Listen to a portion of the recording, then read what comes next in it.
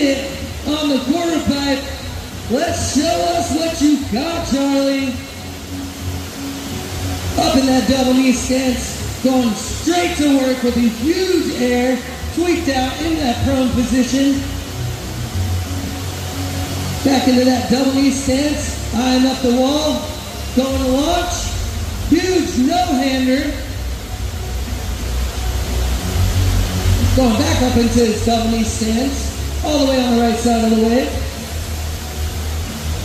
Huge barrel roll straight to flats. Back into his double knee position. Huge boosted air. I swear he is sending it. Into another roll, right at the top of the wave. Just about 5 seconds left on the clock. Time for one more major maneuver. What you got? Another barrel roll right in the bowl, right as time expires. Give it up for Charlie Beaudry!